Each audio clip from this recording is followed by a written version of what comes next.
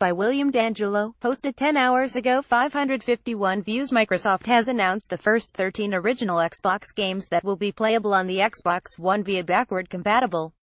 The games will be available to play starting tomorrow, October 24th. All titles have been enhanced with 1080p, improved frame rates, and faster loading times.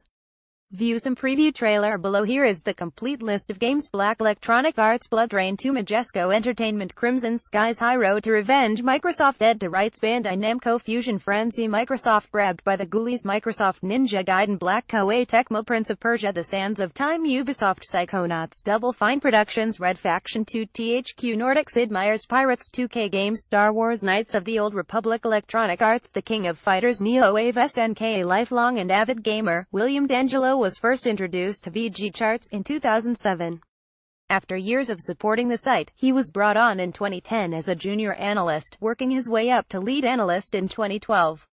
He has expanded his involvement in the gaming community by producing content on his own YouTube channel and Twitch channel dedicated to gaming let's plays and tutorials. You can contact the author at wdangelo@vgcharts.com or on Twitter at TrunkSWD. More articles.